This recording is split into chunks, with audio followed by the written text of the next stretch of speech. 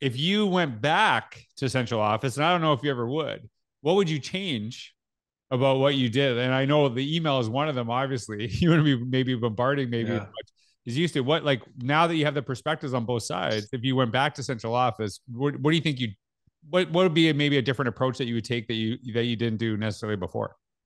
I think I spent several years having focus group with teachers. So we had curriculum leadership meetings with math teachers, science teachers, and I think I did a really good job of having focus groups with teachers. We also had monthly principal meetings in different districts I've worked in, so I feel like I connected well with principals. But in my current role as assistant principal, sometimes that's a in-between role that gets overlooked. And if an assistant principal is supposed to go observe teaching and learning and give teacher evaluations, coach teachers, coach rookie teachers, they need to know what the curriculum priorities are and they need to know what's going on when we make changes in education. So I think quite often assistant principals in some districts get left out of the communication loop. And really the principal's not the only one doing the evaluations, but the Right. principal gets monthly meetings with the superintendent and monthly meetings with their director. So I would have more focus groups with assistant principals because they're right there in the center of the action, and I think we could learn a lot from the perspective of assistant principals.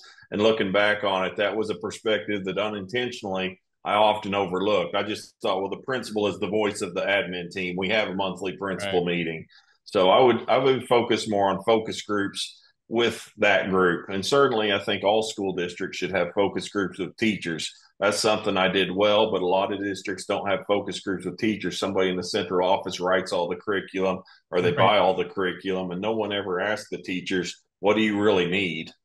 Right. And then it's like, surprise, surprise. Yeah.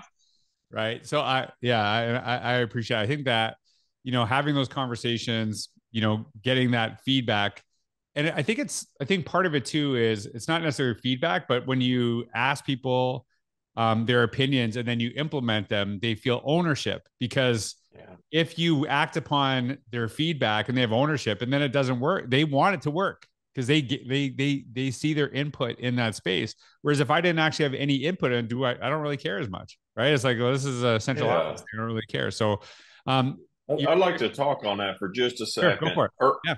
probably first 20 years of my career, I focused on buy-in. That was a term we always heard. You got to Right. get teacher buy-in. If you don't get teacher buy-in, the initiative will fail. So I spent 20 years focusing on buy-in.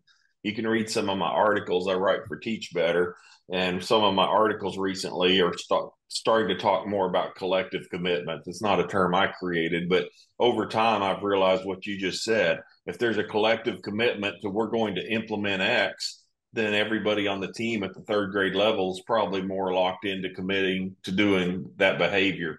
So I like now to talk more about collective commitments versus buy-in because I spent a long, and that's how the educational research when I was coming up through the ranks said you need to get buy-in. So I still try to get buy-in, but then I tried to get a collective commitment, whether it's the end of the meeting or the end of three meetings, Mhm.